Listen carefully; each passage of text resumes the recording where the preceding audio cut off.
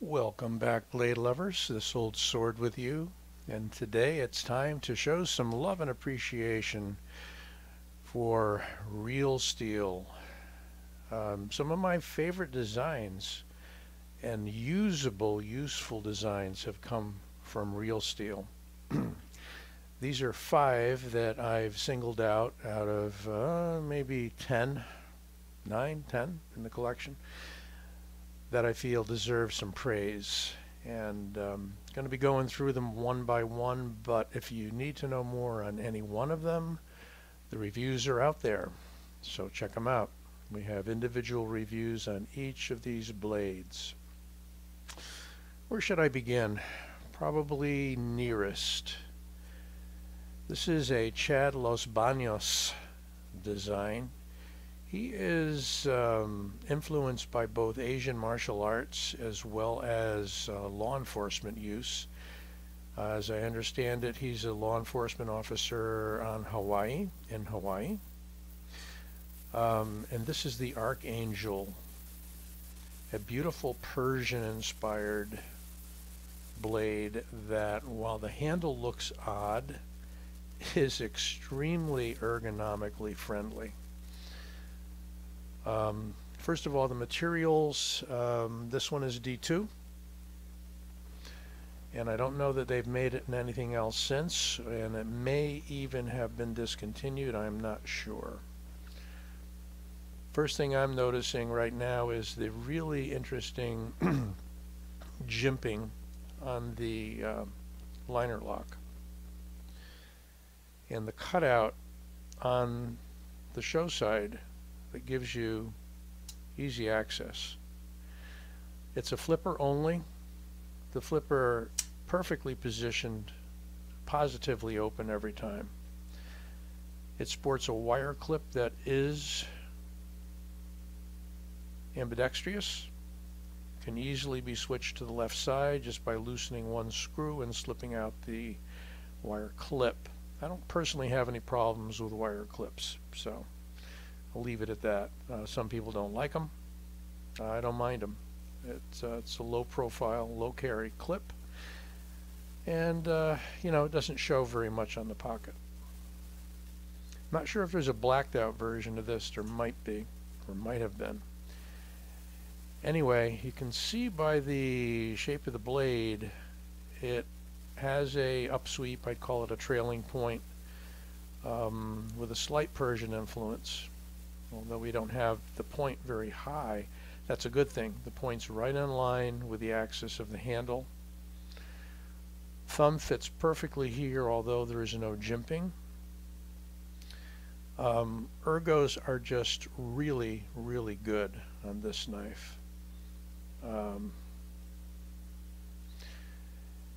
It is positioned so that you can easily put the thumb over the top for point down. It's a longish blade. It's coming in almost at 4 inches. Again, I'm not giving any specs today, so I can run through these relatively quickly. There's a lanyard hole for sure. It's a G10, black G10 handle. It's got some nice texturing to it. And just all around, an extremely solid knife. I mean, you could EDC this all day long. I've put a KME edge on it, and the thing is sharp as all get out. Beautiful built-in guard because of the flipper and the cutout for the finger. No go-forward position, but that's okay. Wide open construction with barrel spacers. And a light knife. I mean, I think this is coming in around 4 ounces. Again, all those specs are on my other. I'm not going to run down specs today. Again, keep repeating myself, but that's the Archangel. Another larger knife coming up on 4 inches is the Ivan Braganets designed Roccat. Not rocket, but Roccat. And I believe that has something to do with thunder or a loud noise. This one is N690. There's Ivan's logo. He's designed for lots of companies besides Real Steel. He went as far as to spell his name in Russian on the pocket clip, and he actually responded back to my review on this, indicating that that's why people couldn't figure it out. The Morse code spells his name in Russian. And that, he said, that's his native language. I'm not sure if he actually is Russian. I think he might be Ukrainian. I'm not sure. Apologies if I got your nationality wrong, Ivan. But that Morse code is also the pattern on the handle. Very cool. A backspacer with kind of a suspended bridge design there. You can see light coming through that backspacer, so that's kind of a neat feature. Jimping on the backspacer, plenty of jimping on the blade. This is a real all-purpose knife. You can thumb flick it or front flick it, or you can use the double thumb studs. Yep, you can Spidey flick it on the thumb stud or use the nail nick if you're good at that kind of thing. I happen to like the thumb studs the best, they're the most positive. Very neutral handle. Doesn't matter how you want to hold it, it's going to work for you. It's the thing I like about this. And yet the blade doesn't look menacing. It's pretty much a drop point utility. Sharpens up very nice, high flat grind. Fuller there. Let's see if they have an accommodation here for a lanyard. Yes, they do. Barely made it out. There it is. Cut into the G10 backspacer. As I said, N690. Good solid steel, something used by Fox on most of their knives, and even on the Fox-made knives for Bastinelli. So that's the Rocat. I saw that there is a real fancy version of this, an S35VN, and I forget what they use for the handle, carbon fiber, I believe, from a seller in the I think Netherlands, I'm guessing. But been looking at those, but they want about 135 for them. This is coming in significantly less. By the way, these are all budget level knives. What I'm calling budget is well under 100. So that's the Rocat. Next, let's go to this little guy. This is the Metamorph. Poltergeist Works design. No, I'm sorry. Boohoo. Ostap Hell design. Polish designer. He's done a lot of different versions of this, and this has become a very popular knife as a front flipper. I got this from Indiana Knives, and I liked it because I'm not a huge fan of front flippers, although you're going to see at least one more coming up here. This is a back flipper, and it is a cool back flipper.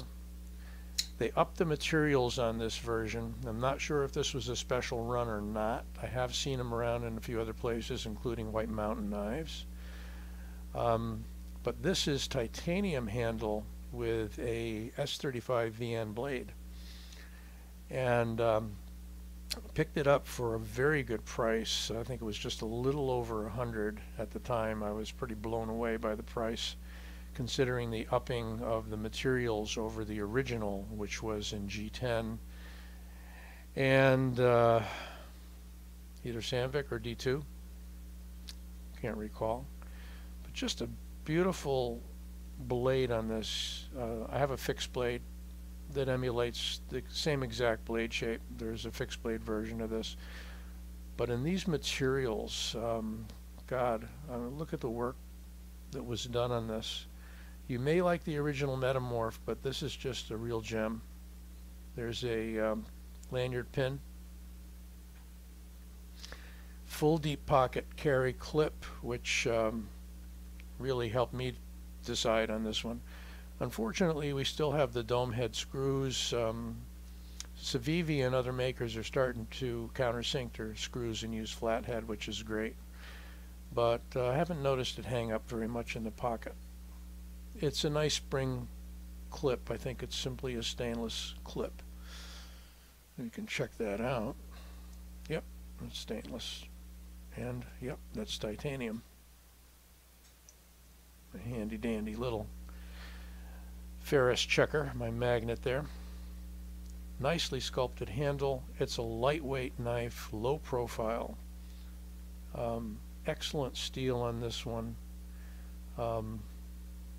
Relatively high flat grind. And again, the action on the back flipper is terrific. Again, you may be fixated on the front flipper. I know a lot of people are. That's what kind of made this knife and gave it its name. But I really like this version of it. Enough said. Moving on. Here is the Poltergeist Works designed Sidus Free. And it is free of any protrusions, flipper, or thumb studs to open it. I believe the original intention was for locations where they didn't allow one-hand opening, and you would open it like that. You got a nail nick, right? But I've tuned it so that little pressure on the blade, and I wouldn't rely on it heavily if your hand's wet, but you can use that little hole there, and you can actually roll it out most of the way.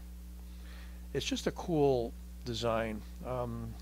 Someday I'm going to pick up a Sidus, maybe with one of the illuminated handles and so forth that they have, the Glow GID. It's a wide open design for the most part with a backspacer near the butt end of the knife.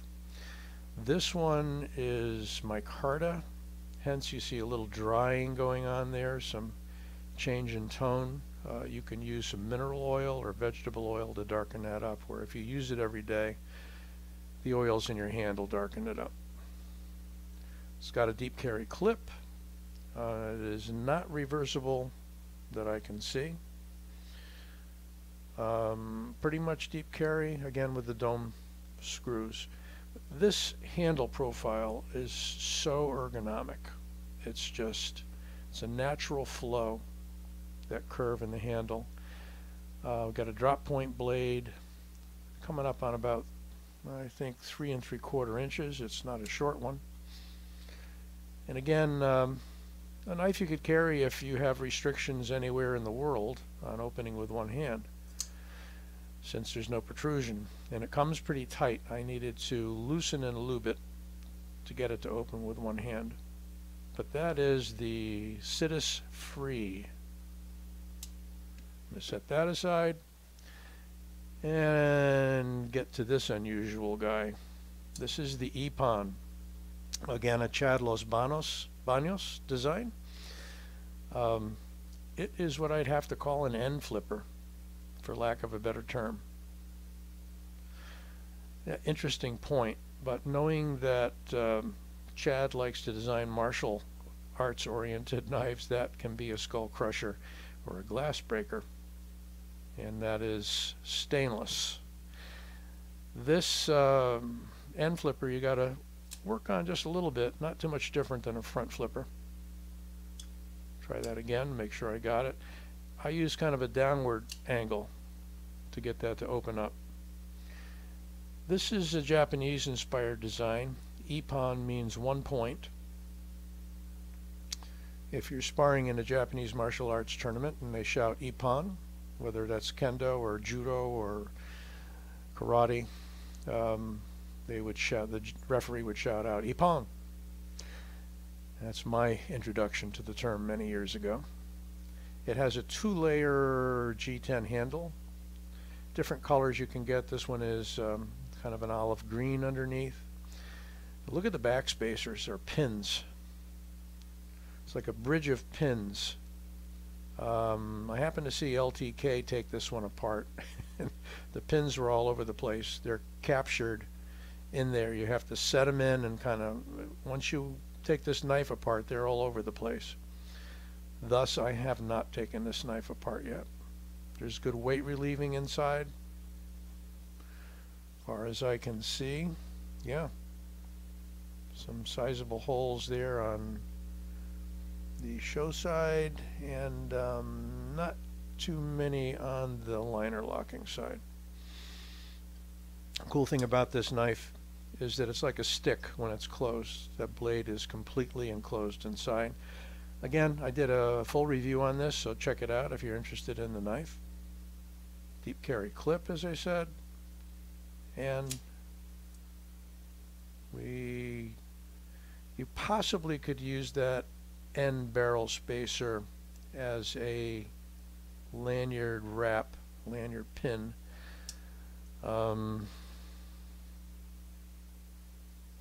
It's possible. I don't know that I'd try it. It's pretty close to the blade there. Anyway, handle blade ratio is pretty neat. Comes out almost to the very end there. Well centered. Did I say it's N690? Yes, it is. N690 steel. There is the Chattel Españos logo. Very stick-like. You can hold this in any one of a number of positions. It's easy to move around. These give you a lot of grip. And you do have some cut-in jimping here that's quite sharp on the frame. Nowhere else. It's a very ergo-friendly knife because it is that Japanese stick-light handle design. So the Ippon by Real Steel. Well, let's bring them out for a final showing, shall we?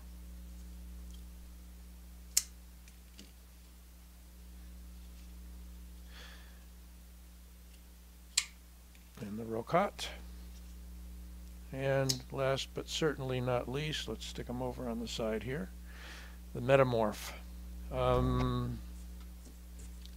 Didn't do any other comparisons, but for comparison, there's the Rat 1. I'll kind of hover it. You can see that Rat 1's big, but not quite as big as that Archangel. If that's helpful for you. But I figured with all these knives on the table, I'm not going to bring other ones out for comparison. Well, time is running long. I don't want to hit 20 minutes, so looks like we're at about 18 minutes right now, and I will bid you a farewell. Hope you come back soon, and don't forget to like this video and subscribe. This Old Sword, signing out.